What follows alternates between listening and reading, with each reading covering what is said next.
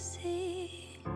You're suddenly blurry now. I wonder if anything was real. All our history's hazy, like driving in the pouring rain. Are we in too deep to heal?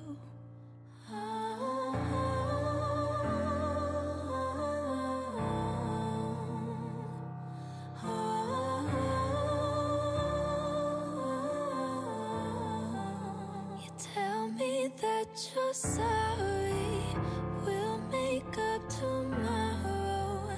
Tell me everything you know I wanna hear. I'm trying to be open, but that window is closing. And either way, I need to make it clear before we're leaving here.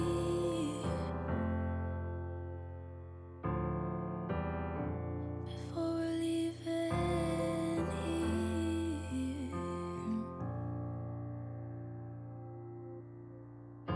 I know it ain't easy, but there's something left to hold on to. We can work it through, you don't have to go. There's a future here with me. We'll find the light in a clouded room. Not giving up until you know.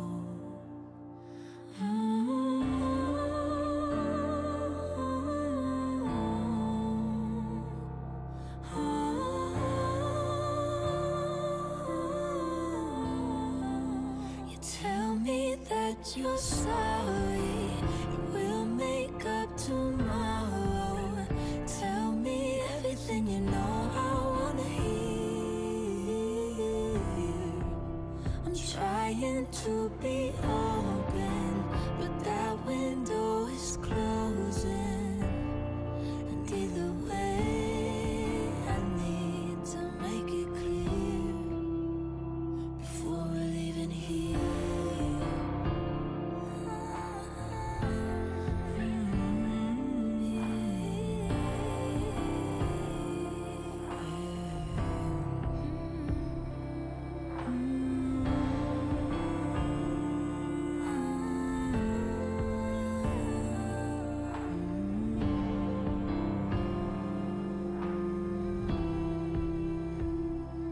Either way, I need to make it clear before we're leaving here.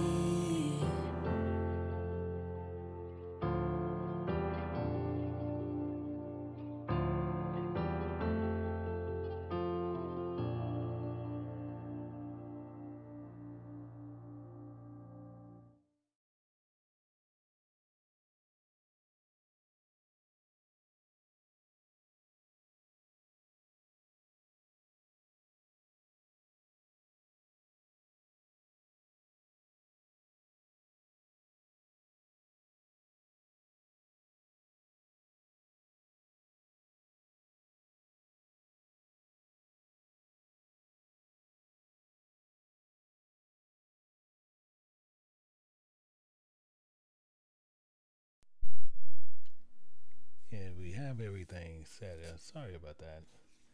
But I want to welcome everyone to the House of the Lost Sheep of Israel. I'm Elder Michael Johnson. And today we have a pretty good, interesting teaching, which will be going forth today. And just to let people know ahead of time, it will be a second part of this, which is what the body was created for. Part 2. And that'll be today at 3 o'clock. I'll be announcing that again later. But that has a second part, which tells you about a lot of things that we really need to know. But today we looking at, and we want to understand something that's really important. And most people who follows me, they some know and some don't know. But I try to take you, and what we doing, we go on this journey. And with this journey, for many of us, we're going to see this journey getting ready to take a turn. Not the turn just for today, but this turn going to be forever. In 1 second. And we want to make sure what this journey is. What this journey is making sure we're going to be going through here and there on all things, on what this whole journey is all about with the Most High God. I just want to check something with one of my elders real second. 1 second. 1 second. I can let you know in 1 second. Just give me 1 hot second. And as soon as I get this confirmation, I can continue to move forward on what I'm doing. But I want to just check something real quick. Okay, we're good. But what I want you to really understand on this journey is a couple of things. And what we need to know what it is. And one of them, we want to understand here, and I'm going to take this one part out here. 1 second. I want to take that out because last time it was doing something different.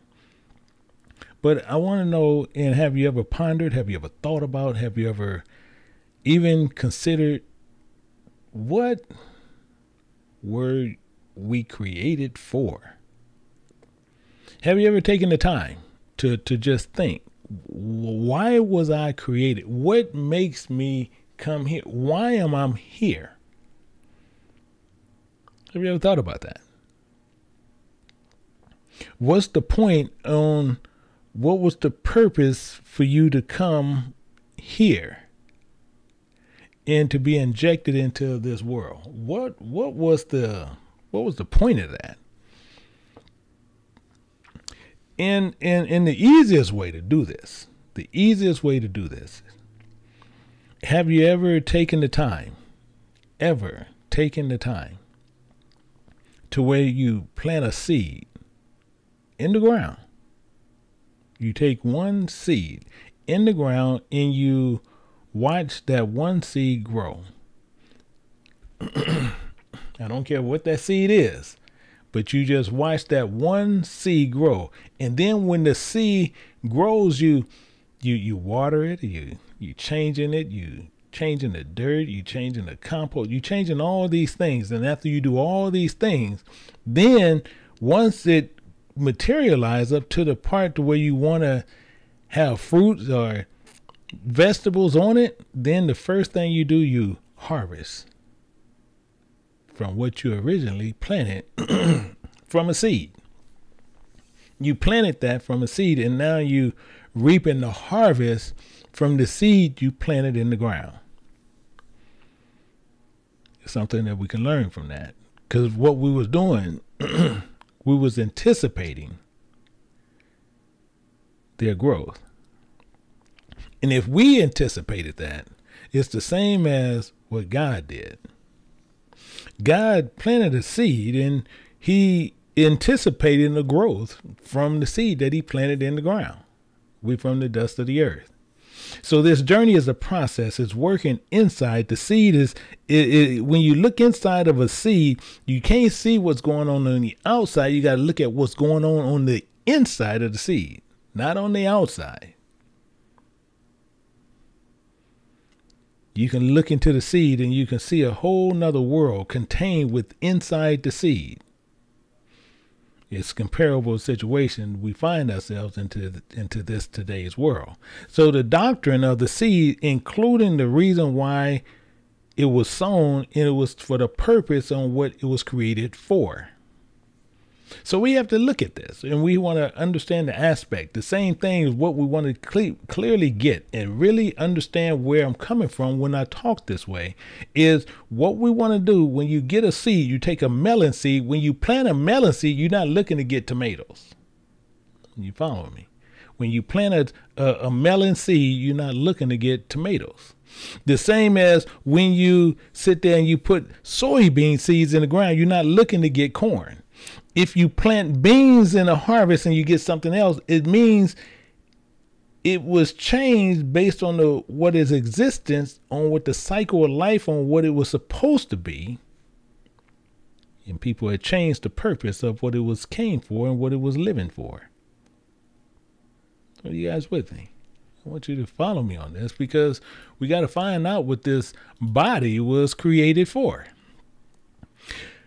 We're going to look at some scripture and then we're going to get some understanding. I want to make sure that everybody is here. Make sure you have some pencils and paper, because we're going to share some stuff with you. We're going to share some stuff with you. I normally don't share, and I only do this personally because it was something that I was brought up when I was coming up under Dr. Shaul.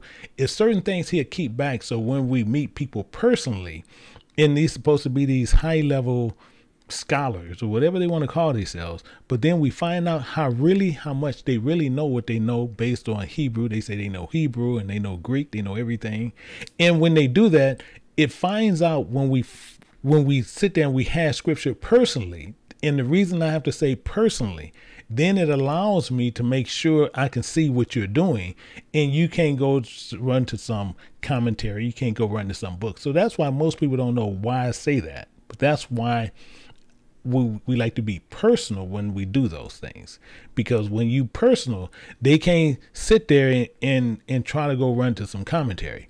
It's the same thing as when some couple of years back, we had that Michael Holloway guy on here, and he sit there and I can ask him a question. It'll take him sometime a couple of minutes, because what he's doing, he's searching commentary to see how to answer back, even though his commentary wasn't even answering, but he was doing that to answer back. And if we was in personal, we was face to face, he wouldn't be able to do that. Now he has to stand on what he actually knows. That's why I say now today we're going to learn a lot of things today, and it's going to help us as we continue on this journey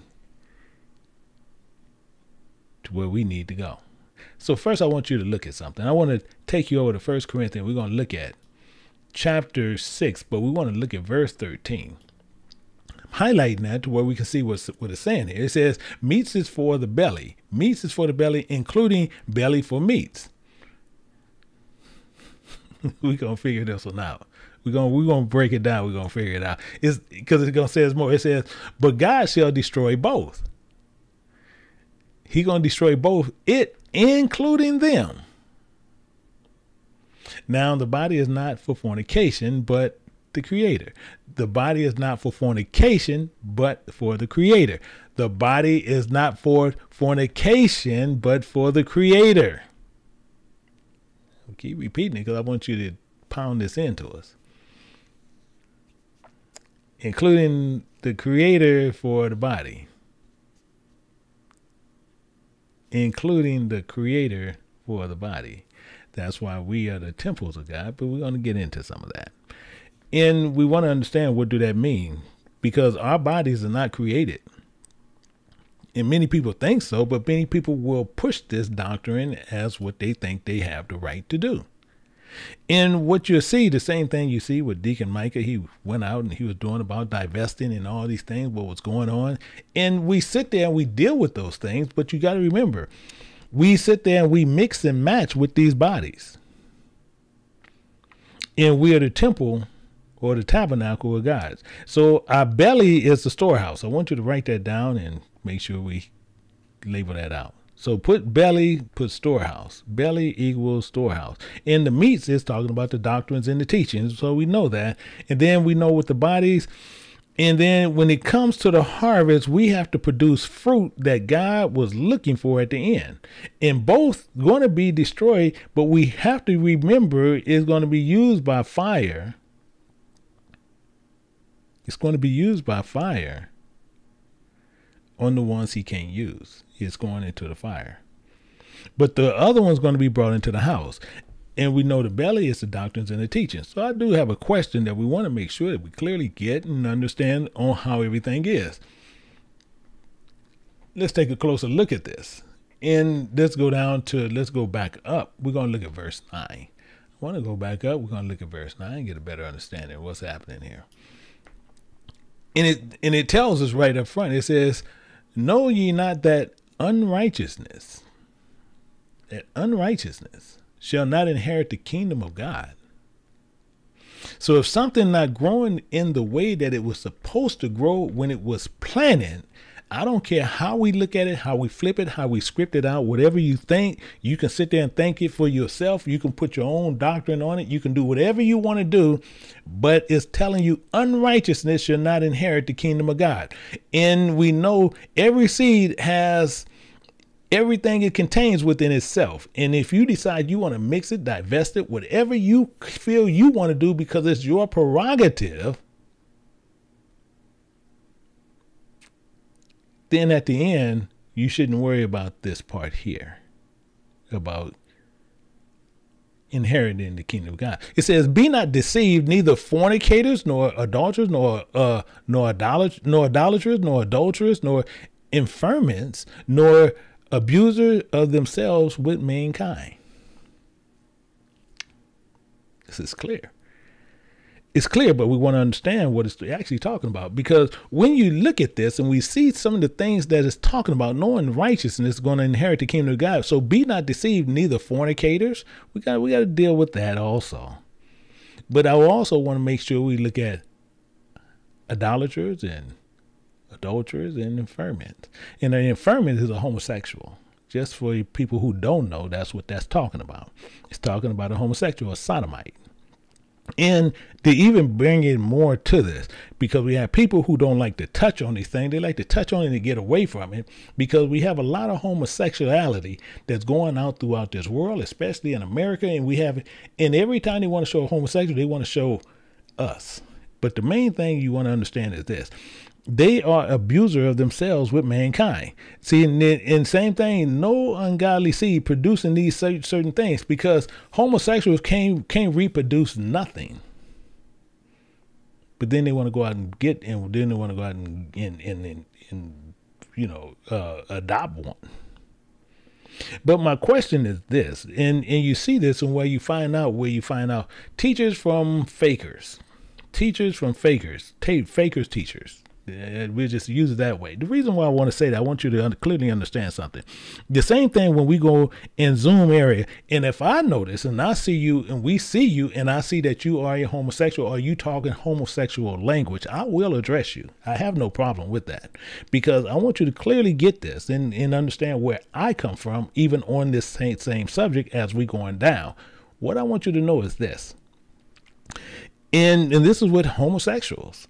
And the main thing is, you have homosexuals, and same if we have homosexuals even here, and the homosexuals coming here on a weekly basis, let's say just on a weekly basis, and you're not looking for the word of God to change you, and you're just looking to come here, and you think that God made you that way, and you're fine with that, and you just coming here to get a word because truth is over here being taught, then I don't know why you're here. Because God didn't make you that way. That's making God a liar. And God's not a liar. So my thing is, the channel goes up and down. If you're not trying to change your life, and you already know homosexuals, as he tells you, which we're going to be looking at a whole lot of this in different things, then there's no reason for you to be here. None. Because you're not looking to change. Even if you're a fornicator. If you're a fornicator, why are you here and you're not looking to change? If you're an adulterer and you're not looking to change, why are you here? You sitting there, people will sit there and they'll talk about this and talk about that. But if you're sitting there and you want to sit there where I can have me an extra something side piece or something like that. Okay. My question to you is, why are you here? What is the purpose of being here?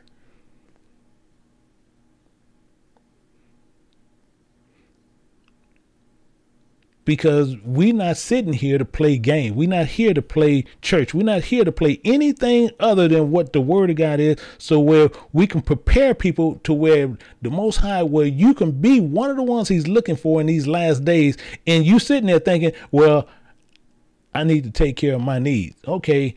And you're married and you want your needs taken care of elsewhere. Why are you here? Why is a homosexual here and you're not looking to change your lifestyle? Let's look at something. I'm going to show you something. In Leviticus chapter 18, verse 21. And we're going to deal with a couple of things in here. And we're going to look at this. And he's telling you something. It says, including thou shalt not let any of thy seed pass through the fire of Moloch. Did we get that? Did we get it? I'm gonna make sure we get it, because I'm gonna break all this down for us to where we can understand it. And it says any of the seed pass through Moloch. And the main thing is what you're dealing with. Moloch is talking about. Moloch is governed by lust. Don't let any of the seed pass through the fire, pass through your desire, governed by lust. That's what that just said. That's what that just said. You don't let that pass through, governed by your lust. You're going to do something. In fact, we're going to jump over here. We're going to go back and finish out 10, and then we're going to go back. It says, nor thieves, nor covetous, nor drunkards, nor rivalers, nor extorterers shall inherit the kingdom of God. And they shouldn't. Period. Period. And we shouldn't let anything, don't let the word of God governed by lust change what you're doing. Because some people are going to sit there and say, no, well, I need to take care of that. I need to take care of that. Really? Are you serious? And you look at Luke chapter 8 and picking it up at verse 11, where he makes this perfectly clear. This is the seed, because it says now the parable is this, which always been here. And we see the seed is the word of God. And you don't let any of the seed pass through the fire, pass through the desire of Moloch, governed by your lust. Period. Neither shalt thou profane the way of thy God, thy name of thy God. I am the Spirit of God. Don't you do this. Body ain't created for this. Body is not created to have these fornications and just, oh, well, I need to take care of this. I need to take care of that. And he tells you, thou shalt not lie with man, M-A-N, so that's man or woman, as with womankind, it is an abomination. It's an abomination. Governed by your lust. And you look at this in Romans. I want to take you somewhere. In Romans chapter 1, verse 26. And just check this. I want you to just see this. It says, for this cause God gave them up unto vile affections. Even their women did change the natural use into that which is against nature. It's against nature. And we'll sit there and watch it on TV and cool with it and all this silly stuff. The body's not even created for that. Men sitting there and they worried about going into each other. And then sit there and talking about God made them that way. God made them that way. That's the same way God made watermelons without seeds. Do you believe that? No. They made watermelons without seeds. They changed the order of how it's supposed to be. Everything had a seed within itself. They took the seeds out. The same as men is they saying, no, well, I'm created this way. No, you wasn't. No, you can tell that lie all day long. No, you governed in your lust. And people say, well, I think please send me an email. See, the one that you want to do, they mainly people, I know they send Deacon Mike and them tons of emails based on that stuff. Send me one. See, because my thing is, I'd rather see you go live when we can go live and we can discuss it, because there's no way possible you can find not one piece of a scripture that will support that ideology. That's ignorance. That's craziness. As he says, he goes on more. He goes on more. And they change which is against nature. And then men sitting there looking at the women, and the same thing it says, and likewise also men.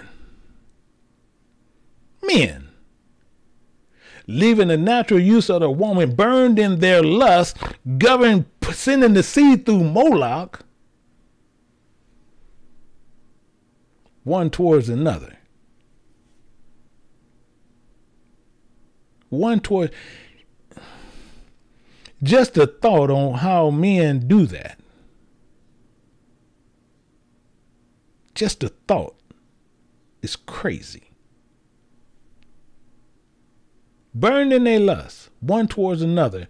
And it tells you more. It says, men with men, working that which is unseemly, including receiving in themselves that recompense, because you don't get paid for that, of their error, which was meat.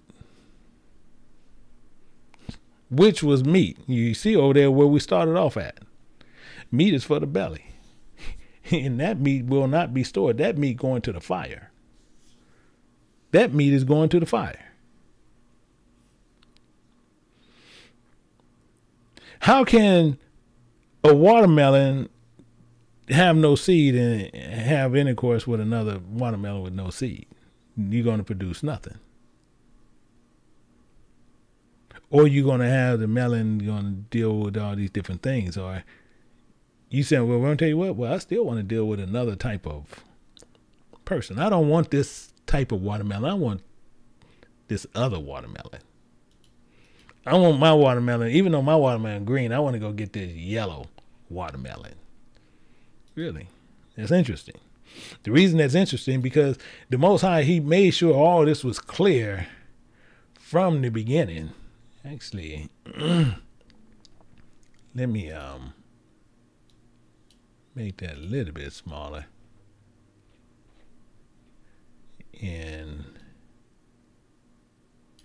let me see if I might change this one. Let me see, I might have to change this one. And I put the Cambridge there. Let me see. Nope, the Cambridge doing the same thing. So let me do this one here. And I don't know why I do that on certain ones, and I like to do it on Genesis quite a bit. I like to do it on Genesis quite a bit. So let me go to 3, and I'm going to go up to that. And let me see if it'll let me hit. Nope, still not letting me hit 11. I'm going to shrink it a little bit more. Probably I can get it all there. Yeah, now I want to float, which is crazy. But it says right here, we're going to look at this. As it says, and God said, let the earth bring forth grass, the herb yielding seed, including fruit tree, yielding fruit after his kind, whose seed is in itself upon the earth. And it was so. It's fruit trees, and its seed was in itself. I want you to clearly get what he's saying here. And watch, he says a little bit more. Verse 12. Including the earth brought forth grass, and herb yielding seed after his kind, and the tree yielding fruit, whose seed was in itself after his kind, and God saw that it was good. Now the problem is, you got Creoles, you got everybody mixed up now. Everybody is mixed up now. That's interesting. And they was created a certain way. But we decide we want to mix and match. Or we want to sit there and believe that we don't have to provide seed within it. And then some of us just going to use seed for elsewhere. We're going to use seed a whole nother way. We're going to do these things a whole nother way on when we do whatever we want to do. this is our problem, because we have done these things and we don't think nothing about them. We don't think nothing about these things. We don't think nothing about life, but we think we govern in lust. We govern in lust, and we feel we can do what we want to do. I want to show you something. In the same thing with Onan. Onan, he was to do something. Onan was to do something. Onan was to do something. But we want to look at what Onan was to do and what Onan did. It says Onan knew that the seed should not be his, because his brother had died, and Judah told him, hey, I need you to go into your brother's wife and you marry her and raise up seed unto your brother. Actually, I'm going to show it to you because you're going to see it. It's actually right here. It says, in Judah firstborn was wicked in the sight of the Spirit of God, and the Spirit of God slew him. And Judah said to Onan, go into thy brother's wife and marry her and raise up seed unto thy brother. That's what he was supposed to do, nothing more, nothing less. But I'm going to show you how he did it a homosexual way. He did it in a homosexual type of way, but these homosexuals, but they do it inside of them. But this is the same thing, like they giving seed, but two men can't have seed in one another, same as women. But this is what's going on here. You see this right now. It's now going to say, now when he went into his brother's wife, that he spilled it on the ground, least that he should give seed to his brother. He didn't want to do it, so he'll go in there and do the sexual act, but before the act is finished, he'll spill the seed on the ground. He'll spill the seed on the ground. So the same thing with a homosexual, infirmity, a sodomite. See, they sitting there, they going in each other. I don't care how we look at it, how we flip it. They're going in each other. Same thing with women. Well, however y'all do it, but y'all doing it. The same thing. And that seed is being spilled on the ground. He's clear here. He says, including the thing that which he did displeased the Spirit of God. It displeased him. Even though Onan was going into a woman. He was going into what he was supposed to, which it was created for, but he still chose to take the seed and I'm going to spill this seed on the ground. I'm going to spill it on the ground. Wherefore, he who the Spirit of God, so we could say, wherefore the Spirit of God slew him also. He killed him too. I want you to think about that. That's something for you to think about. See, many men and many women and young kids, and as they coming up, they sitting there, they thinking, oh, I can do this, I can do that, I can do this, I can do that. I'm going to go get this protection, I'm going to go get this protection, and we can have protected sex. And I can have partners. You can have partners. Something the body not even created for. Bunch of partners.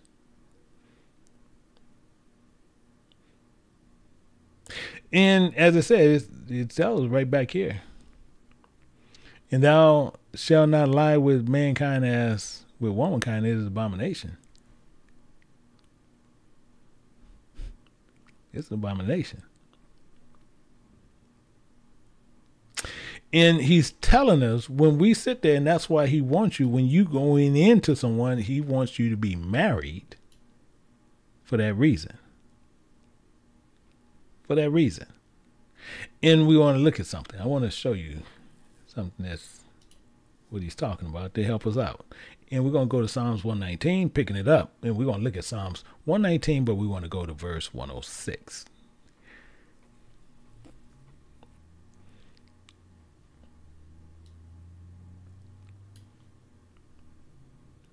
And it's written, I have sworn I will perform it. I will keep thy righteous judgments. I'm going to keep my righteous judgments. He has sworn. He's sworn. I will perform it.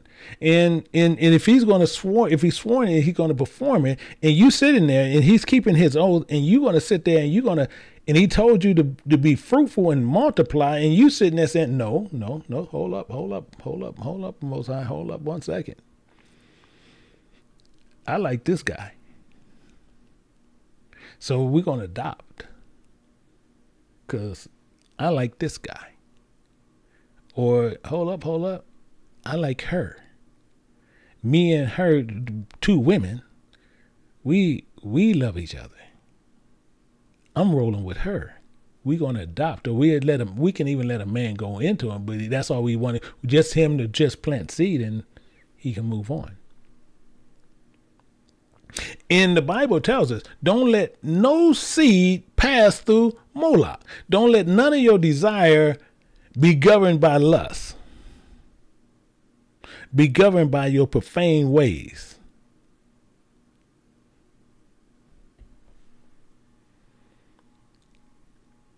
This is what's going to go on. This is what's happening here today. In fact, I want to take you somewhere. And before we just picking up right now, we just going down the aisles, picking up what we need to get. We just getting the stuff we need to get right now. But we're going to get deep into it. But we need to pick up a couple of things in these different aisles.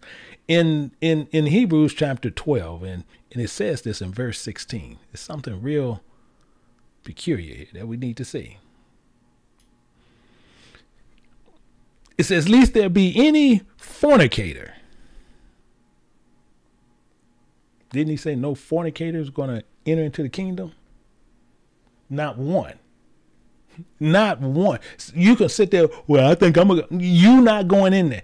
And I'm talking about, a lot of us is so ignorant to the point to where we think, well, I can get in on mine. I had a reason for doing mine. Least there be any. You don't say any except you. You don't see if you see that, then you let me know. Because all it says is any. When it says any, that includes everybody. Fornicator or profane person. And now you're going to compare you to Esau. Ask Esau for one morsel of meat. Sold his birthright.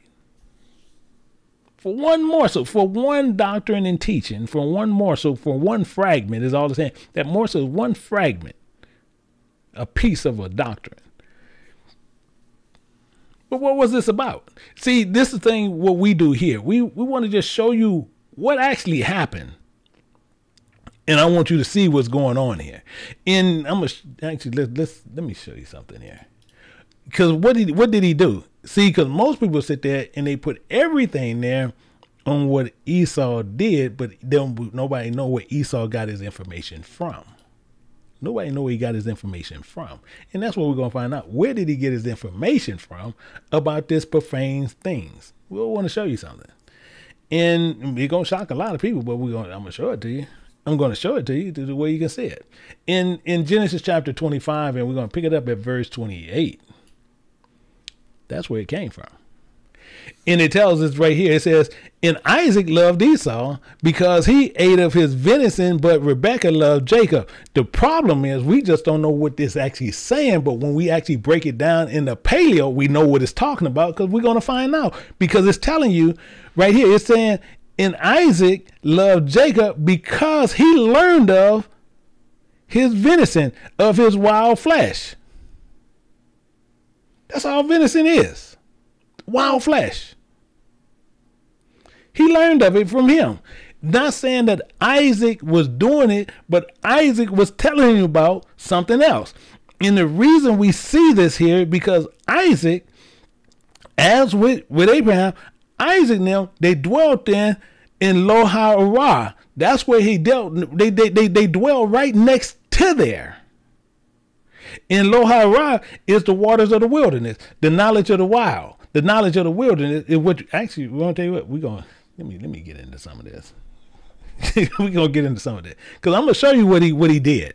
I want to show you what he did. But he went through Kadesh, which is sanctified and set apart. But then he was staying over there by Breed, which is the place of hell, the seed. That's where the seed come from. And we got to see this. Let me go down a little bit. Let's go back up to verse 11. I want to show you something. What's going on. I want to show you what's happening here, the way we can get it. In verse 11 in Genesis chapter 25, it says, it came to pass after the death of Abraham. So we know Abraham, the father of Isaac, he died. And it says, and God blessed his son Isaac. So he blessed him. He gave him wisdom. He gave him understanding of Isaac. And Isaac dwelt by the well of Lo-ha-Ra. This is where I told you. This is where he dwelt at. This is where he's hanging out at over there. Now, this is a problem. I'm going to show you why this is a problem. Because it's telling you what it is. It's the waters of the wilderness. It's the knowledge of the wilderness. This is what so Isaac sees this stuff. We don't know, and we don't know if the scripture's telling you what Isaac did. You don't see it, so you don't sit there and start injecting information in the Bible, and it's not giving it to you. But it's telling you he dwelt there. So did he have information? Yeah. Why? Because he was telling his son about it. And Esau ate it up. And Esau liked it. And actually, I'll show you something. I want to just show you something just to where we can be on the same page. Let's go to Genesis 26. I just want to show you something. Show you a little bit. 26 and verse 34. 26 and verse 34. And this is really a trip. This is a trip. But he's getting it from his daddy. And it's telling you, it says, and Esau was 40 years old when he took a wife, Judith, the daughter of Beri and a Hittite, and Barshema, the daughter of Elon the Hittite. What are you getting mad for? Watch this. But watch this. Where did he get the information from? Which were grieved in the mind unto Isaac and Rebekah. Why? His daddy was turning him on to this stuff. I'm telling you. It's almost comical because as his daddy telling him about it, see, we don't know, and the scriptures don't know. So if people say, well, he told him this and told him this, no, you don't know what Isaac told him. That's why I'm not telling you saying, well, Isaac did this and that. No, but Isaac gave him the information because he ate of his venison. So he knew what was going on. But the problem is what Isaac told him came back to bite him. Not once, but came back to bite him twice. Actually, I'm going to tell you, I'll show it to you. It bit him twice. I'm going to show you this one. This big, because you see he married two there. You're going to see he married some more. We're going to find this in Genesis chapter 28 and pick it up at verse 8. I want to just show you this one real quick. I wasn't going to go here, but we'll go here. I want to show you. It says, Esau seeing that the daughters of Canaan pleased not Isaac his father. He knew it didn't. But watch this. He's not playing around. Then when Esau went into Ishmael. Who is Ishmael? That's his dang uncle. I'm telling you, it's comical sometimes because you see what he did. Who was staying there? Ishmael lived over there. So it ain't like he went 1,000-something miles. No, he was right over there in the next city. And took wives, which Mathalah, the daughter of Ishmael's Abraham's son. It's telling you the sister of Nabijah to be his wife. And he knew it was going to make his dad mad. He knew this. And as it says, least there be any fornicators or profane person as Esau for one morsel. For one morsel. So what did he do? So we want to know, what did he do? For this one morsel of meat, I want you to look at this. And what he did, he sold, and I want you to write this down again. We're going to make some information where we're going to make stuff clear the way you can't get away from it. Because anytime we come here, I'm going to make sure me and you sitting on the same level to where we can't get out of this. So understand what soul mean. I want you to write it down. And sold mean made merchandise. He made merchandise of this. So it says, for one morsel of doctrine, made merchandise his birthright.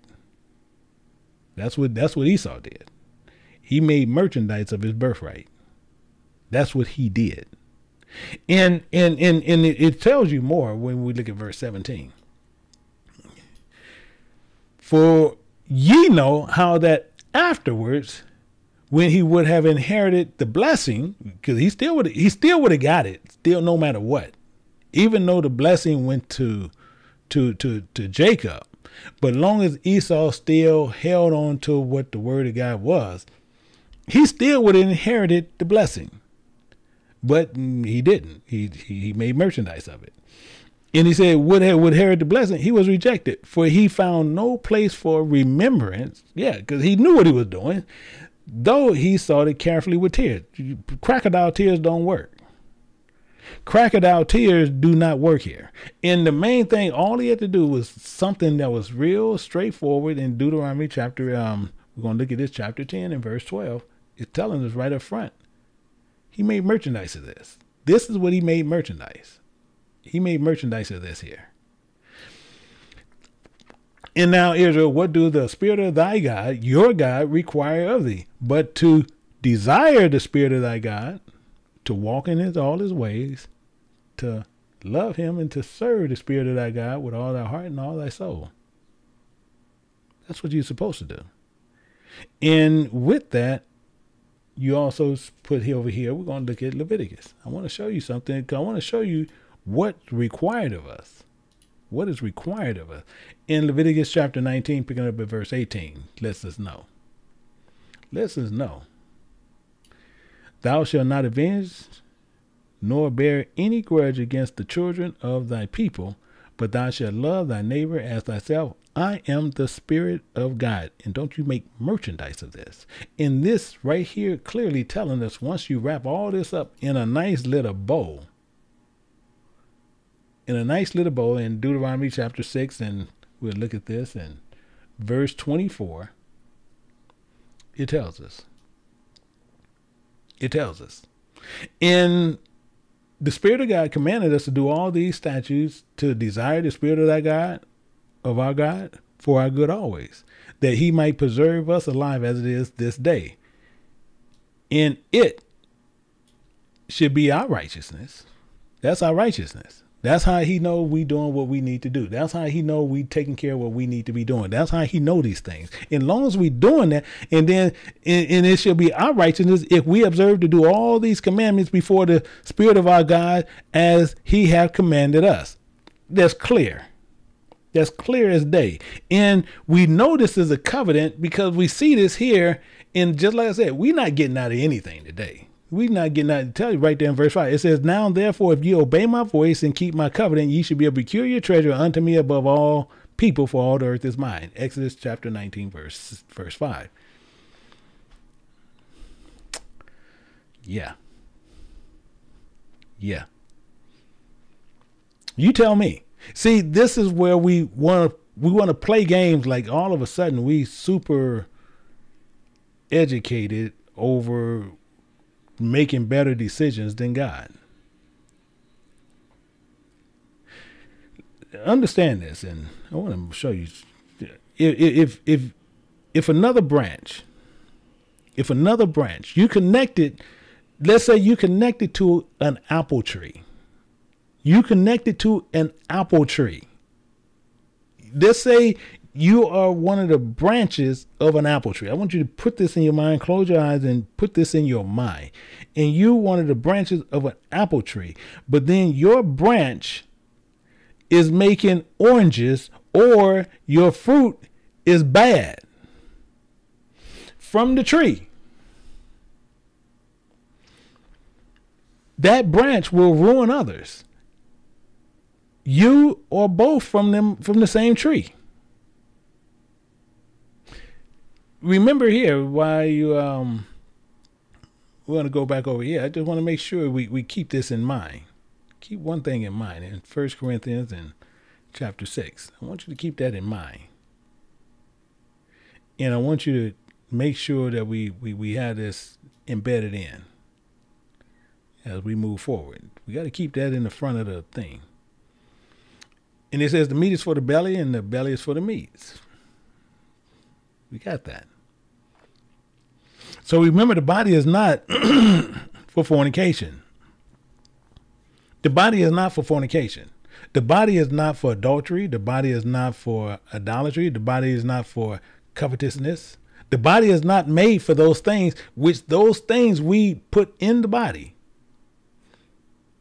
The same as you look at Leviticus, then just making sure, Leviticus chapter 18, verse 22, it tells you, thou shalt not lie with mankind as with womankind. This is abomination. These are abominations to the body. Abominations to the body. You can't change that. In fact, you see this here. We'll say, I'm going to show you one thing. And we'll go to 2 and we'll go up. And this way we can probably get it better. And we'll look at 26. And we just looked at this. It says, God said, let us make man in our image after our likeness. Let him and let them have dominion over the fish of the sea, over the fowl of the air, over the cattle, over all the earth, and over every creeping thing that creepeth upon the earth. So God created man in his own image, and the image God created he him, male including female created he them. Interesting. The reason this is so interesting, because no matter what, we let people talk us out of what the Bible says. Why do we do this? And we sit there, all they have to do is make a little ounce of our little pea brain sense, and we sit there and we'll go with whatever this man says. And it says, for the Lord formed man from the dust of the ground and breathed in his nostrils the breath of life, and he became a living soul. Not even, actually, I want to tell you what, let me pinhole this to make sure we just get nailed to the cross. That's what we need to do, because we need to be nailed to the cross on this. in 2nd Esdras chapter 16, but I want to take you to verse 61. I want to make sure we can't get out of this. It's telling you right here, and it's showing you what this is. It says, he who the Spirit of God made man and put in his heart.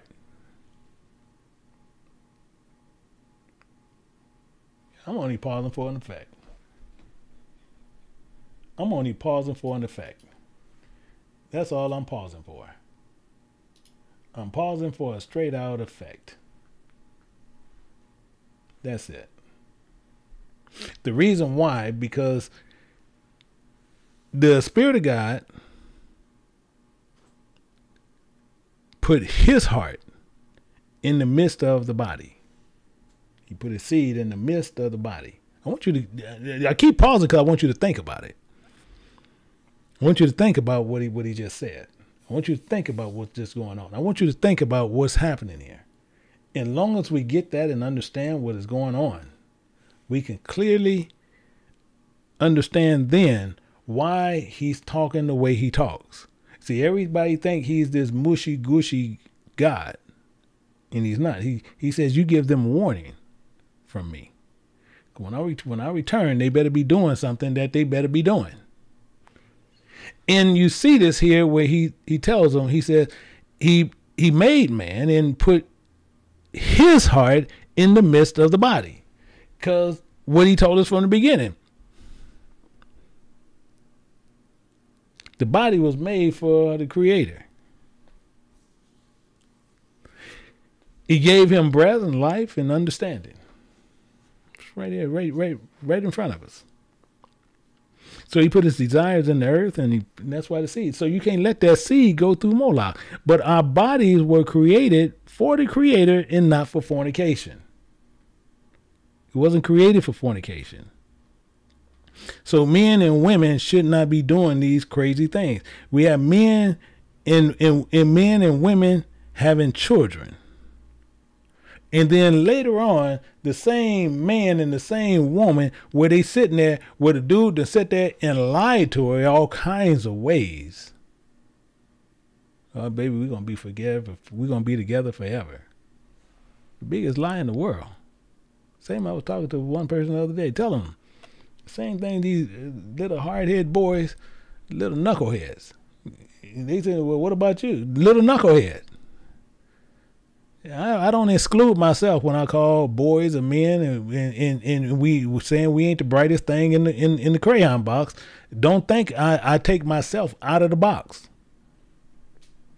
I'm a man. So we all in the same box.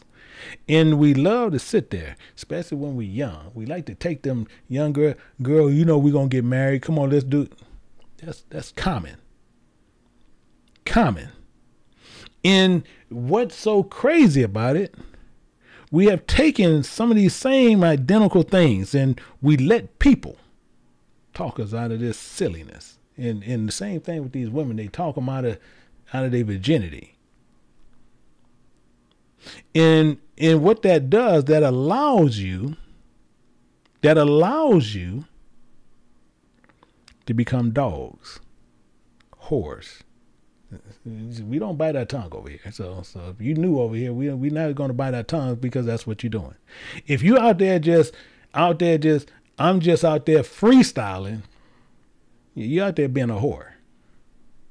Same with a man. It don't change for you either. You ain't nothing but a dog. You're out there playing something that you shouldn't be doing. In fact, I want to make sure, because the body wasn't made for that. The body was not made. You see, he's telling you all day. It says, now the body is not for fornication. It's not for fornication. So if you out there and you horn around, how in the world you think he's going to use your body? This is man or woman.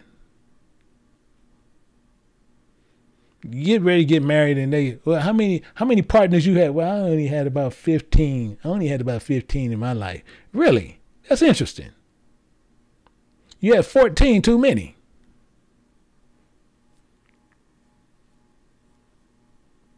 This is what we go through. This is what we have, and this is what we got to watch for. And then when you get something, then you want to wonder what you got.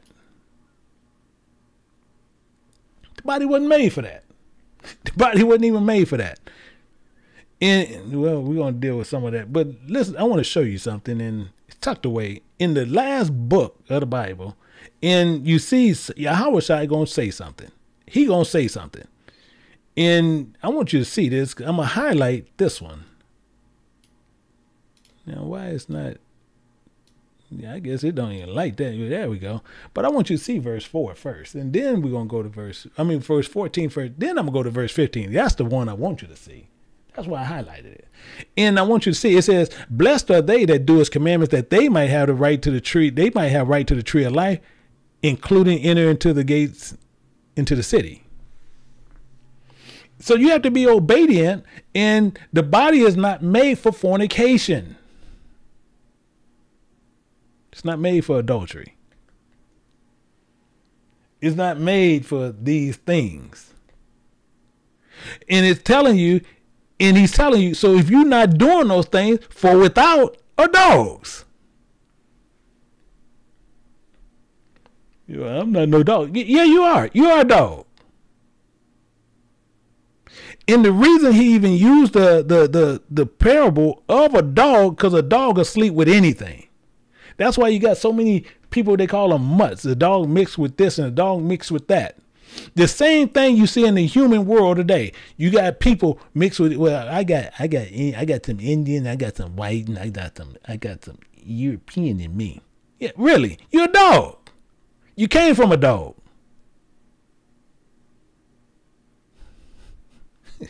I'm telling you, we can't get out of, we hate to see the parable. We hate to see the truth. And the first thing we want to do is get upset.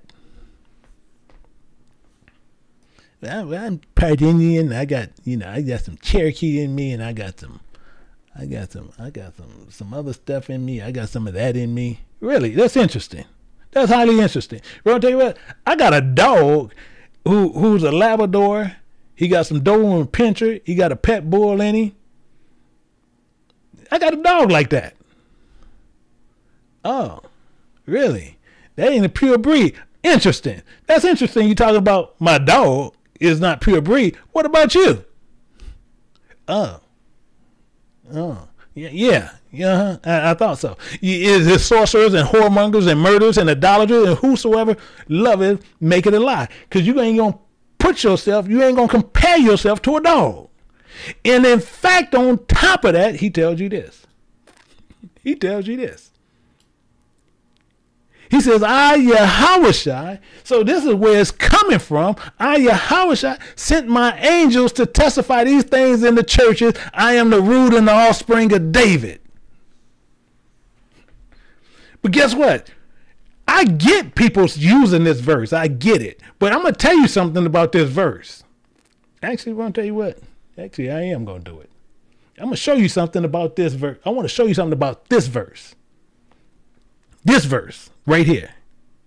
I want to show you something about I, Yahushua, sent my angels to testify these things in the churches. I am the root and the offspring of David. I want to show you something. And I want to show you just how much the difference is on how much when you sit there and people talk about what they say they know and what they don't know. I'm going to show you what they don't know. Because it's not saying what you see there. Because the first thing we say is, I am the root. And you sitting there thinking, he came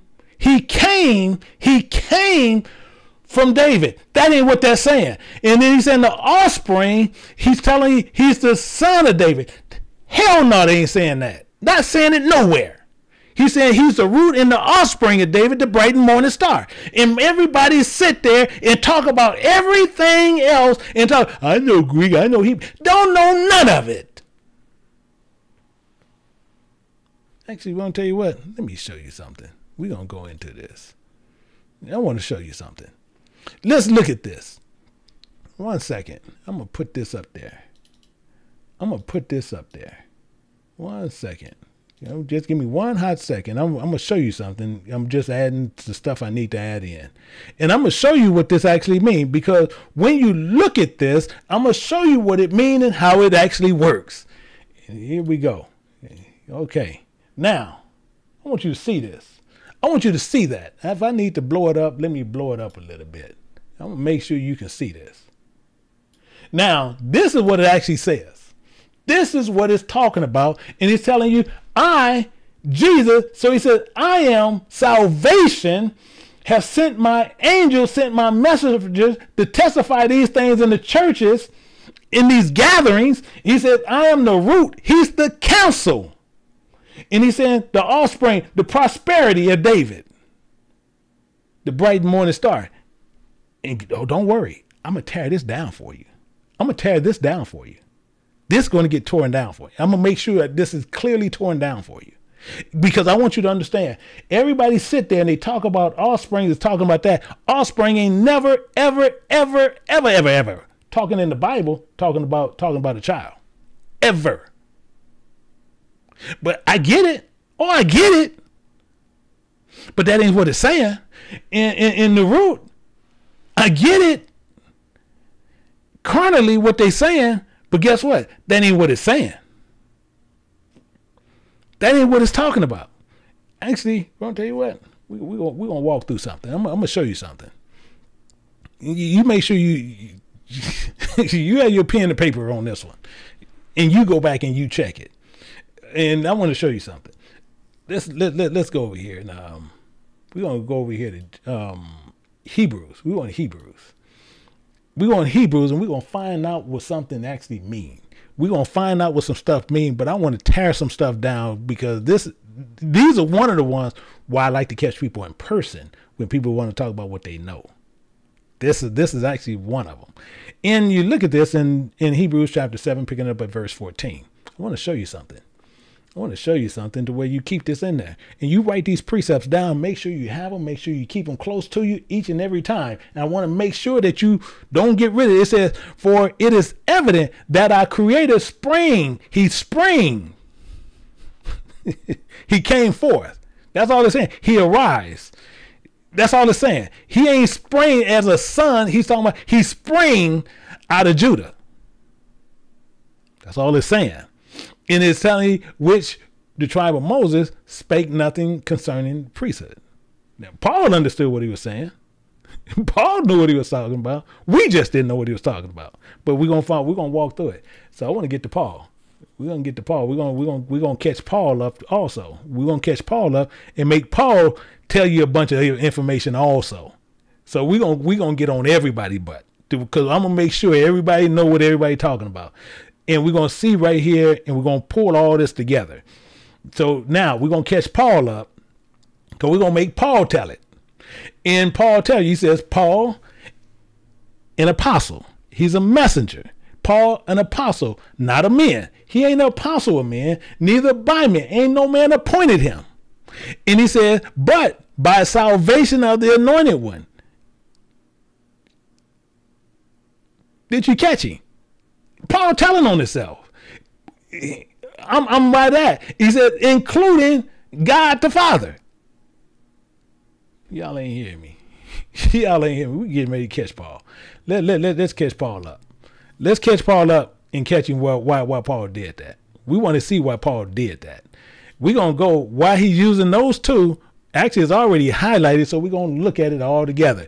When you look at this in Isaiah chapter 12, verse 2, it says, remember, God is my salvation. So he just got this switched around because he talking about including God the Father. That's the first one you see up here. I will trust and not be afraid. For the Spirit of God, Jehovah is my strength and my song. He also become my salvation. That's the first one he's talking about. We caught Paul. Say, hey, Paul, I caught them dice. I caught them dice, Paul. And we see what's going on. And the reason he's even saying it in that way, because what we have to understand is how this all works out. Because Paul was a messenger, not a man, neither by man, but he was a messenger unto salvation, Jehovah. And he was anointed one, including God the Father, who raised him from the dead. And that's what happened here. He was raised from the dead. Actually, we want to tell you what, let's just running this, because as it run into me, I'm going to run into you. And we're going to look at this all together. Same thing in Romans chapter 6. We're going to look at verse 1. Same thing he said. He says, what shall we say then? Shall we continually sin in that grace may abound? No. God forbid. No. How shall we that are dead in sin, which he is springed out of Judah, live any longer therein? We can't continually live in sin. We can't live continually in sin. He's telling us this, but we got some more in here. We got some work to do. We got some work to do to work it all out. We're going to look at another piece and just get it all worked out here. And if I'm going too fast, some people let me know, because as it comes to me, I run it. That's kind of how I work, and that's kind of how I do it. But we're going to look at Isaiah chapter 11, verse 1. I want to show you something. See, this is the catch. See, this is the catch right here. This is the catch. This is where we caught it here. It says in Isaiah chapter 11, verse 1, it says, including there shall come forth out a rod out of the stem of Jesse, including a branch shall grow out of his roots. So so out of his roots, out of his counsel, we're going to get something. He's telling us that right there. That's how we catching him. This is how you catch him up. But who we catching and who told on himself was Paul. He said, I speak to them who know the law. That's how we caught it. We caught it from Paul. Now we got to go a little bit more. Now we got to see, how did this all work? Okay. So now we see it's talking about this root is counsel. We got to see what this man talking about. And this is why I sit there and say, we got to check this. Let's go over here a little bit more. Now let's go over here and pull up the lie that people like to use. I get it, but I get it what they saying carnally, but spiritually is not saying what they saying. So we're going to see there. We're going to see this here. So the same thing if we see here in Isaiah chapter 9, and we're going to pick it up at verse 6. 9 and verse 6, and it tells us, it makes this perfectly clear for it. It says, for unto us a child is born. So unto us, we can't fornicate and we can't be doing this crazy thing. So we're going to have a child. So with this child, a child is born to us. A baby, a child is born to us. It says, unto us a servant is given. A servant is given, meaning that's the word of God. That seed is given to us. And with that seed, it's the word of God. And with that word of God, it has a government. And it tells you, and the government should be upon his shoulder, and his name, his way should be called Wonderful. It's clear. It's clear, crystal clear. As Brother Daniel said it's clear as a diamond in water. He sat there and said that. And that's telling you right there. Right there. It's his way going to be called Wonderful. Counselor, because he's going to counsel you on what you need to do. The mighty God, the everlasting Father, the Prince of Peace. Clear. Crystal clear. So we know what's going on there. But it gets better. It gets better. Because we're going to see through that counsel on how these things work. It says, in the increase of his government, of his dominion, in the peace shall be no end upon the throne of David. You see how you keep throwing out all these? The throne of David, the dominion of David, and upon his kingdom. Ain't that interesting? His providence. His providence. You see how he giving up all this information right here. And he said, and he said, upon his kingdom shall order, establish it. With how you gonna establish it? You see right here? See right here? This is the part he's talking about. This is the part I want you to see right there. It says, including to establish it with. How you gonna establish it? He going to establish with doctrines and teachings, including justice from henceforth, even forever. So with his doctrines and teaching, that's how he's going to continually roll through. He's telling you right up front there. Right up front. It says the zeal of the Spirit of God of hosts shall perform this. He's going to put that word in your body, and that word going to sit there. Don't do no fornication, because he's sitting there saying, I need that seed to grow a certain way inside this, and I need it to grow this right fruit. He's telling you right up front here. And watch what happens here. He tells on himself right here. It says, and the Creator sent word. Shut the front door. Somebody shut the door. The Creator sent word unto Jacob. Somebody shut the door. Somebody shut the door. He sent word unto Jacob and have lightened it upon Israel.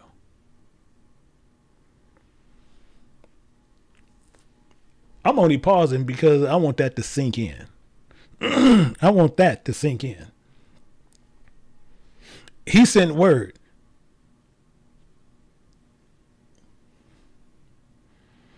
I don't know what part we don't understand here. I don't know what part we don't understand here. And we get more of it when you look at this and when you look at Matthew. Matthew chapter 1 and verse 1. Excuse me. And as it says here, it makes this clear. It says the book of the generations of salvation, the anointed one, the servant of David, the servant of Abraham. That's what it actually says. That's what it actually says. The book of salvation, anointed one. It was the servant of David.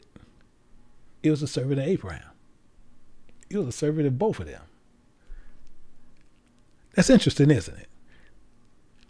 Highly, highly interesting. And when you see how interesting that gets, you see when you get over here to verse 6. For unto us a child is born. For unto us a child is born. Unto us a servant is given. That's the word. Including the government shall be upon his shoulder, and his way shall be called Wonderful. Counselor, because he's going to counsel you.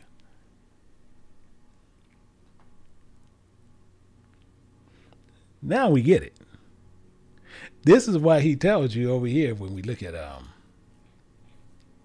Revelations chapter 22. And we get to Revelations chapter 22 and we look at verse 16. It makes it clear for us. And he's telling you right here,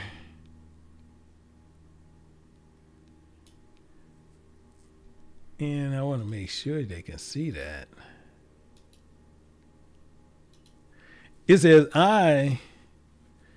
Yahweh, I am salvation. So that's all he's saying. I am salvation. Sent my messengers to testify to you the things in the gatherings. I am the counsel, the offspring of David, the bright and morning star. This is all he's been saying the entire time. But just like I said, I get when people say it the other way. I get it. But this is what it actually says. This is what he's actually saying. In fact, just going a little bit off the thing, I'm going to show you something. I want to show you something. And I want you to see this. Let me show you something. Just to show you this. So as he says this, I want to show you this. We're going to look at Exodus chapter 3. The reason I want you to see chapter 3 because I'm going to take you down to verse 13. And this is, again, where people screw up. But this shows you, again, how much people don't know. How much they don't know and actually understand what's going on. And you'll see this here. We're going to start at Exodus chapter 3, verse 13. We'll see something what Moses did. We're going to see what Moses did. It says, and Moses said unto the guide, he said, remember, when I come into the children of Israel, including shall say unto them, including, I'm going to tell them some stuff. The God of your fathers has sent me. So you said, and then I'm going to tell them the God of your father sent me. He said, and they should say to me, what is this way? How you know? What shall I say unto them?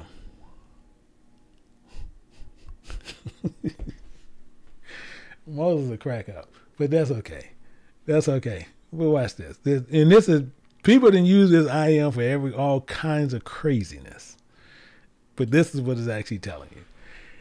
And the guy said unto Moses, I am that I am. I am salvation that I am. Takes you right back here. Takes you right back here. In Isaiah chapter 12, verse 2. Takes you right back there. In fact, not only there, takes you to Exodus chapter 6 in verse 7.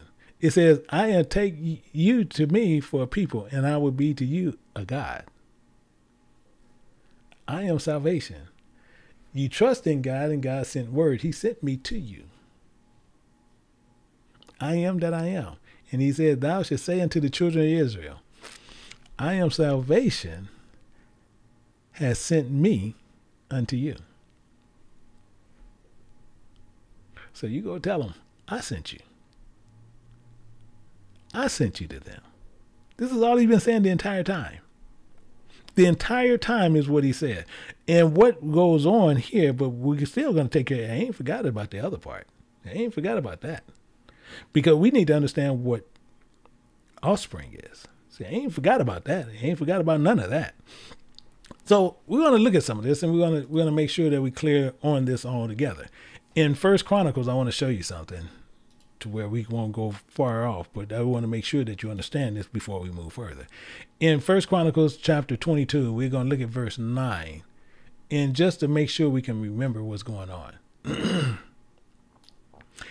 It says, remember, a son shall be born to thee, who shall be a man of rest. So he's going to be a man of rest. That's Solomon. And I will give him rest from all his enemies round about, for his way shall be Solomon. I will give peace and quietness unto Israel for his days. Why? Because David killed everybody. He shall build a house for my way, including he shall be my servant. I will be his creator. I will be his father. I will establish the throne of his kingdom over Israel forever. Meaning you're going to have rest forever. That's literally what he was showing you. It says, now, my son, the Spirit of God be with you, including prosper. Thou shalt build the house of the Spirit of God, he have said of thee. Why are we here? Because he's giving him peace. And this is all counsel what he's getting. But let's get better. Let's get a little bit better here. Let's go to a Sirach 47:13. And understand what's going on here. It says, and Solomon reigned peaceably time and honor, for God made his quiet round about him, and you might build a house in his name and prepared the sanctuary forever. How was that? Was that youth as a flood filled with understanding? Now, as we understand in all this and what's going on here, what we want to do is understand now clearly what is a offspring, because he already given him knowledge of this. He's giving him what's going on. And the reason David couldn't do it, but David killed all the adversaries. Let me show you that, and then we're going to see this offspring. But I want to show you something here in 1 Kings. I want to make sure you get this here. 1 Kings chapter 5, verse 3. So we know what goes on here. It says, thou knowest how David my father could not build the house unto the way of the Spirit of his God, for the war which were about him every side, until the Spirit of God put them under his soul of his desires. He took out everybody. But now the Spirit of God, of my God, has given me rest on every side, that there is neither an adversary nor evil occurrence. Yeah, there ain't nobody there. So, and this is all based on he prospered because David was obedient. As far as him listening, we're going to see this now. Now we're going to see what this offspring is. And we look at Job chapter 5. I want you to get this one, 5, and we're going to look at verse 25. And you're going to see how crazy this looks once you really start seeing it. Actually, that's 26. We're on 25. It says, thou shalt know also that thy seed, you see how he's saying? Thy seed. So this is your seed. This is talking about something that's coming from you, shall be great, including, so your seed, including thy offspring, your prosperity, as the grass of the earth. So your prosperity is going to be like the grass of the earth. That's what he's telling you. It's right up front here. We'll look at another one in Job 27. You see, it's talking about kids, but you see when he got the offspring, it ain't saying your offspring, now saying kids again. It's telling you your prosperity. In Job 27, and we'll pick it up at verse 14. And you see right here, providing his child be multiplied. It is for the sword. It says, including. You see right there, including. It's adding something, including his offspring, his prosperity.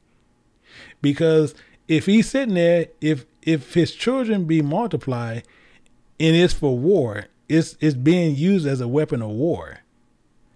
His offspring, his prosperity should not be satisfied with bread. It's not saying his children should not be satisfied. No, it's telling you his prosperity is not going to be satisfied. That's why you see even guys today. You see guys today worth hundreds of billions, and they're not being satisfied even with that. They're not even satisfied with that. They want more. They want more. And you'll see this also in Isaiah chapter 65. 65 and verse 23. You'll see this here. We're going to beat the horse for a while just to make sure we clearly get it. It says, they shall not labor in vain So he don't want you to labor in vain nor bring forth for trouble. So he don't want you to do these things. He says, for they are the seed of the blessed. This is the seed of the ones that the wisdom is given to, of the Spirit of God. It says, including their prosperity is with them. Including your prosperity is with you. Why is it saying that? I'm going to show you why it's running there. Because your prosperity is with you, because when you look at Revelations chapter 2, and I want to show you right here in verse 9, because it's with you. That word is planted in you when you see even in Jeremiah. It says, I know thy works. What he's talking about, he don't want you to labor in vain, including tribulation and poverty. This is things according to the flesh. But he's telling you something that you still need to understand. But thou art rich. You have the knowledge and understanding of what is salvation and what it's about. We have to endure to the end. But he says more. He says, including, I know the blasphemy of them which say they are followers of Christ, including they are not, but are the gatherings of Satan. This is what they do. So we know that there, and that's why you sit there, you see people where they do all these things and they get all that, and they looking for the peace and sincerity of what's going on in this world. The same thing, I was just talking to another person, they were talking about Roe versus Wade, because they want to have the freedom to where, you know, the Roe versus Wade thing is talking about this one court ruling about abortion. And they sitting there saying that a mother should be able to, for a health reason or risk of a case of rape or incest, to where she should have right to have abortion. But they don't even do it for that right now. They doing it for girls just sitting there just having sex. And then the guy don't want, he don't want the baby, they abort the baby. But if that guy is a wealthy guy, or this guy getting ready to go to the NBA or the NFL or anything else, getting ready to make money, I don't care who that guy is, they're going to sit there, they're going to make sure they try to have that child. They're not going to abort the child because they see the child as a meal ticket. So you got to keep these things in mind on how this thing works. But he's telling you, but people want to play God. People love to play God. So what we do, we sit here today, we look at people and we look at things today as meal tickets, and we seek their prosperity and their wealth. We seek their prosperity, we seek their wealth, we seek their securities. And the Bible made this clear to us. I'm talking about these things is made clear to us, but people look for that. This is one of the biggest things which people, they get on both sides and they talk about divesting. This is where that comes from. That same ideology comes from that. In Deuteronomy chapter 23, and we're going to look at verse 6. It's recorded right here, and it tells us, it says, thou shalt not seek their peace nor prosperity all thy days forever. Don't ever do that. But is that true that we do? Yeah, we continue to do it. We continually do it. We're going to continually always seek their prosperity. We're seeking their wealth. We're seeking everything that we can do over on that side. And you'll see this actually even said again, even by Uncle Idris. And you'll see this over here tucked away in Ezra. Because in Ezra, he spoke again of this same identical thing. And he made this clear to us that what we should be doing, but we don't do. Watch what he says here. We're going to go down here to verse 12. And we'll see it. It says, now for that reason, give not your daughters unto their sons. You look at verse 11, he kind of telling you what's going on. In verse 11, it says this. It says, that which I commanded by the servants, the prophets, saying, the land unto which ye go to possess it, and right where we're here right now today, is an unclean land with filthiness and of the people of the land, with their abominations, which have filled it from one end to another with their uncleanness. But it don't matter. We done made clean unclean, and unclean clean. We do that today. But he's telling you right up front, for that reason, where you are right now, you here right now, do not give your daughters unto their sons, neither take their daughters unto your sons, nor seek their peace or their wealth forever. But that's what we do. That's what we do. We seeking their peace, we seeking their prosperity. And he said that you may be strong and learn good of the land and leave it for an inheritance unto your children. And that's what we're supposed to be able to do. Leave this information, this knowledge to our children. But the problem we have is so much that we like to play these little dumb games. And I'm gonna tell you one of the reasons why, and I got a chip on my shoulder behind that, because you have some of us, and I guarantee you have a lot of people even here. And what we'll do, we'll sit there and we'll take the reasoning in the thoughts of somebody who think everything contrary to God. And people sit there, no, I don't. Yes, you do. A lot of us do. And what I want to bring up is one of the persons is like this guy, Steve Harvey. Met him. But the same thing, his thought patterns, the way that he is everything that he'll tell you he's a Christian, which is a whole nother game within itself, but he's not a follower of Christ because everything that he do is contrary to God. He'll sit there and he wrote a book and was a bestseller, which was crazy.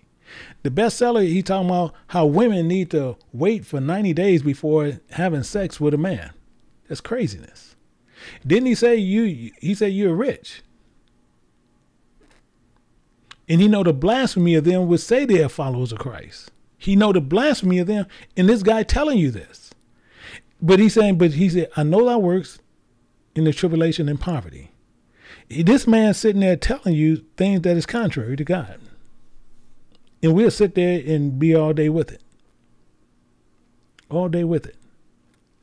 We will sit there and play with these abortions. We'll play with the fornication. We'll play whores. We'll do all these things with him. Actually, I want to show you something. I got it. Let me blend this up real quick. I want to show you something. I'm going to show you this. In case you don't know, Moto, Tyler Perry, Oprah Winfrey, and Lee Daniels to suck her private parts. Not my private parts. Well, you said if I had one, I want them three to suck my private parts.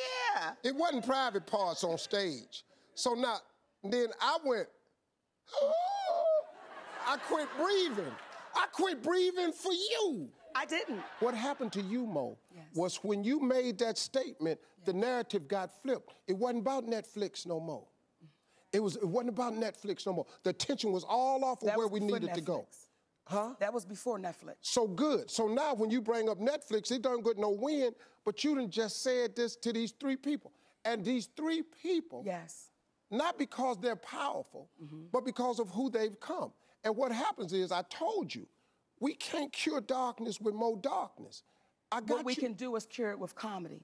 And what I'm not going to do, Steve, I'm never, ever going to waver from my comedy show on that stage. That's my gift, and that's my freedom. And what happens is, when you allow people to start taking your freedom and your gift and making it become what makes them comfortable, we then lose. When you called me with the morning show on the phone, I said to you, Steve, my family is suffering behind this. And y'all know I did nothing wrong. Y'all know my husband did nothing wrong. But none of y'all in real time, was strong enough to go publicly and say, we can't throw our sister under the bus. Because, Mo, listen to me. We fighting two wars here. What war? There's two wars. It's what your issue is, and it's what the perception of the issue is, and the narrative has changed. See, I'm hearing what you're saying, baby, and I agree with it when the narrative changes. But if all of y'all said, this is the only issue I have with it, baby, when all of y'all said privately, to include Oprah, all of y'all said privately, I've done nothing wrong. When you tell the truth, you have to deal with the repercussions of the truth. We black out here. We can't come out here and do it any kind of way we want to. Listen to me. Your husband can't be the Sydney that he really is out here. Let me tell you something. That flexing, we got to flex a different way. We out here in a game. This the money game. This ain't the black man's game. This ain't the white man's game. It's this the is the money game. But we in the money game. And We're you cannot sacrifice yourself. The best thing you can do for poor people is not be one of them. You cannot help them. I'm a college dropout. I was homeless, lived in a car for 3 years. I've lost every single thing I had, family included. I've been written off so many times. But today, the person that you sitting in front of you is a process. I want to talk to you for a moment about the process. Because see, one way to get a person to really follow you is to be the example of what you're trying to get them to follow. I see some head nodding. You understand me? See, you can't tell these young dudes in the back to be righteous and you ain't, because they ain't stupid. They got them jackets on, but they smart cats now. They looking. See, skip what you say. They watching what you do. What I want to tell you now is what turned it around for me. And if you out here, one of the best things that you could do for yourself, you know, my daddy used to tell me all the time, he said, son, best thing you can do for poor people is not be one of them.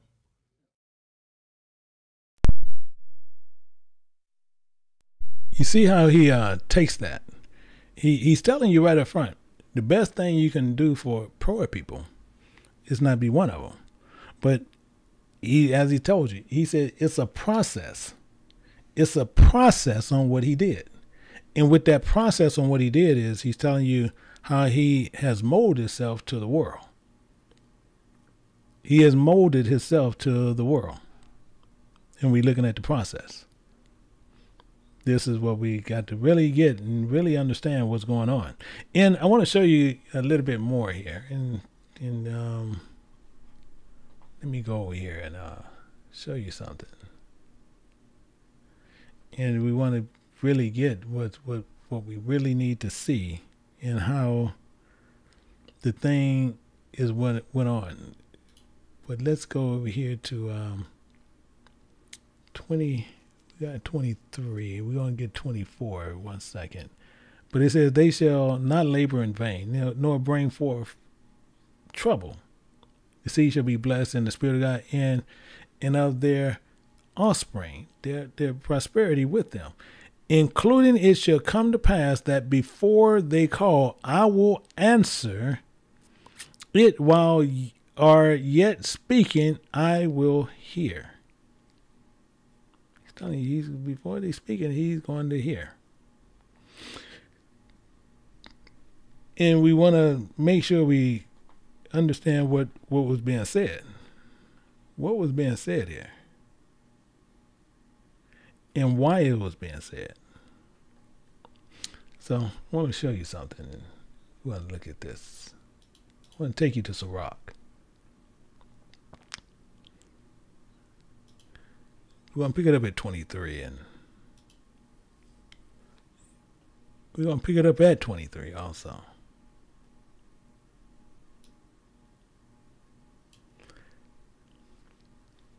For first, she have disobeyed the law of the Most High.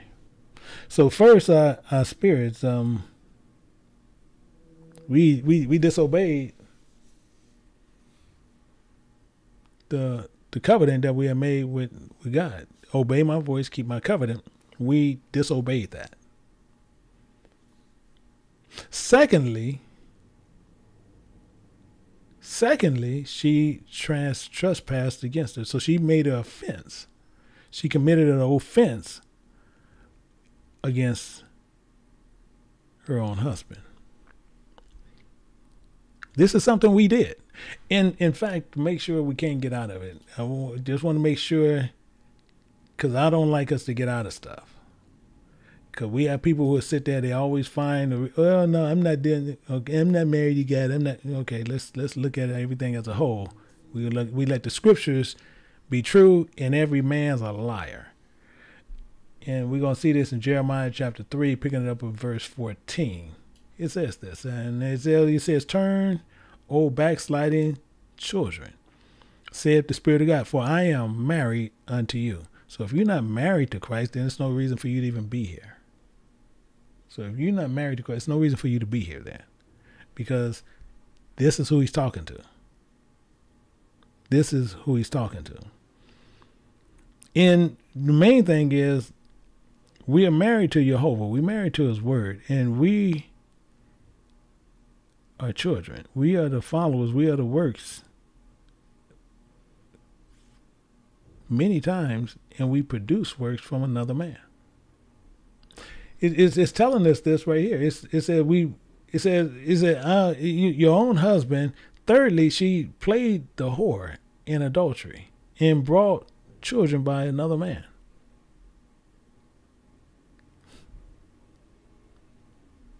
This is interesting. This is what we done. And most people are going to sit there and say no. Actually, I want to tell you what. I want to do something. I'm going to put a poll up. I want to put a poll up. I want to see where your mind at, because people, y'all don't know. A lot of you guys shocked me with your polls. A lot of you guys shocked me with your polls. Let me put this in there. Let me put this up there. I want to put this in there.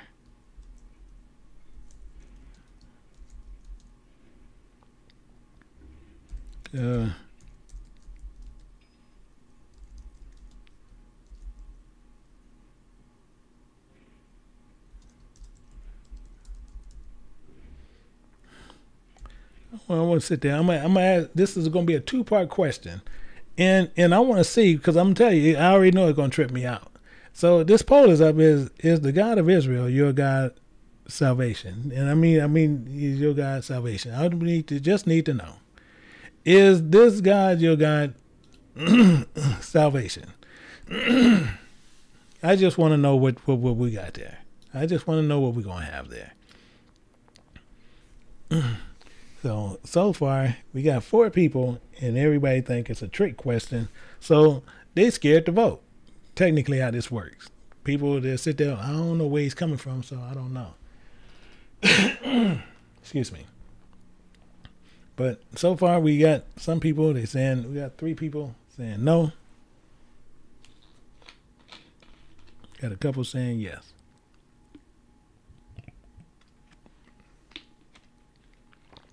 %4 saying no.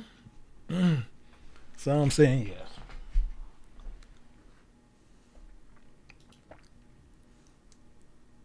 We got the one saying no.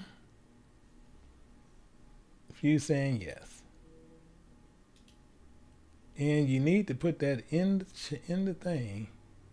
We got 6%. I'm gonna get ready to close it in about 15 seconds.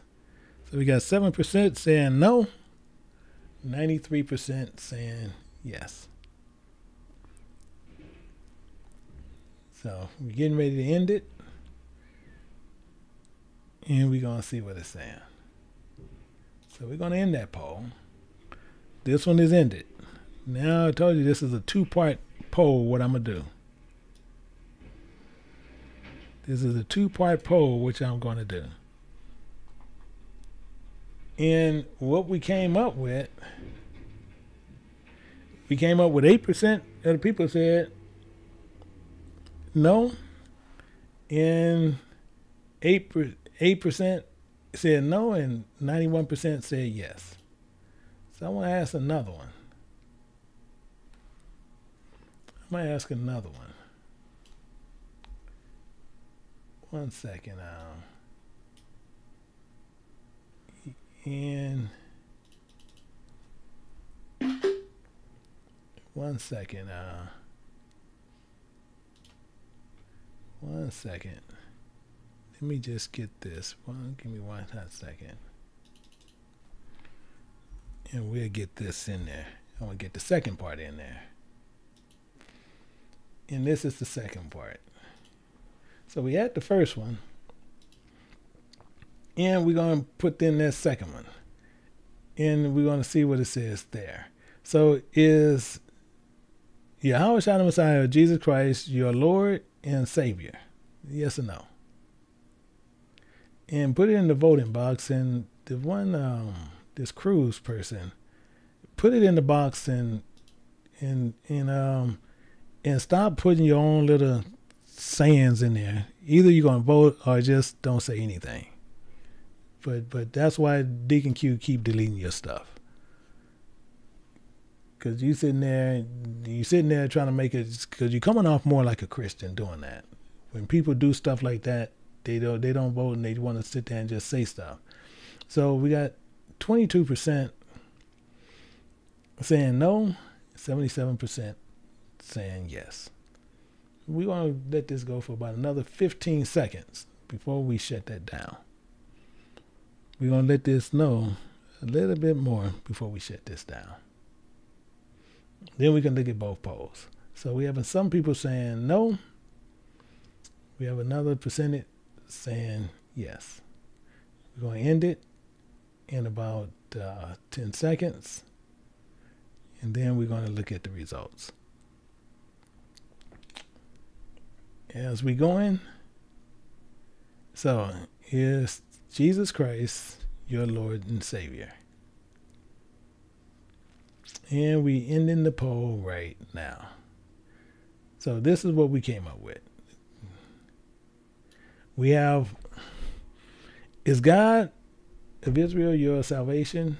We have 8% said no. And we asked, is Jesus Christ your Lord and Savior? And we had 22% said no. So this is why I say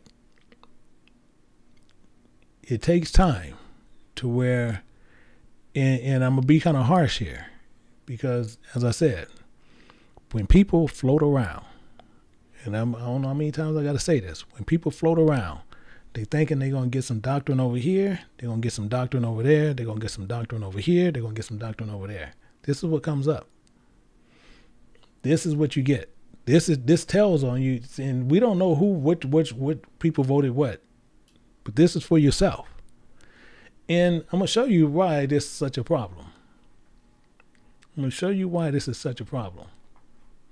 Let me go back in here, and I'm gonna show you. Same thing. Now I showed you this earlier. And for some reason, we're going to look back at it. We're going to go right back here to Isaiah chapter 12, verse 2. It says, remember, God is. So some people are saying God isn't. He said, is my salvation, I will trust and not be afraid. So we got right here where 8% of the people said God isn't. God is. Secondly, to show you even more so,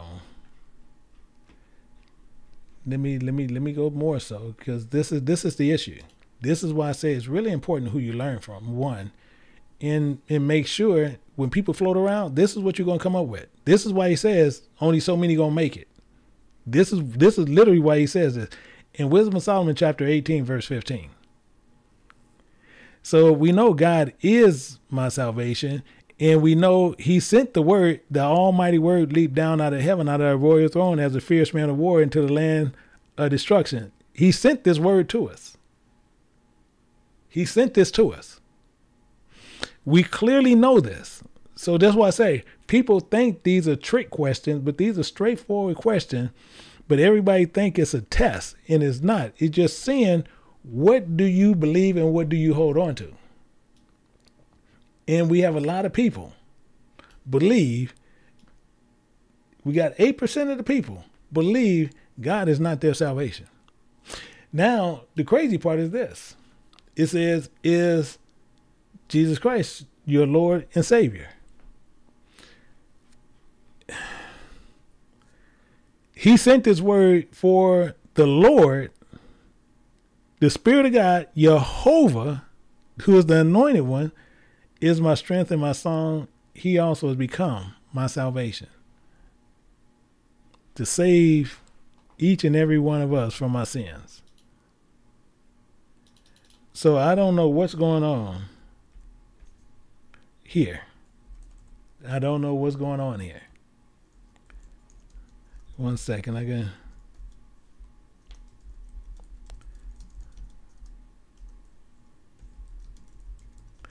want to make sure I got this one piece here. And this is why it gets something. And I'm gonna tell you what, this cruise guy, stop posting in here. That's yeah, don't post no more in here. Just stop posting. And the main thing is, what we want to understand is that. So if we don't know that he is our salvation, this is the confusion part. Because most of us don't know who God is, and we don't know that God sent word. God can't look upon iniquity. It tells you that in Habakkuk. I mean in Haggai. Actually, yeah, let me go there. It's Haggai, I believe it's Haggai. Let me where's Habakkuk 1:13?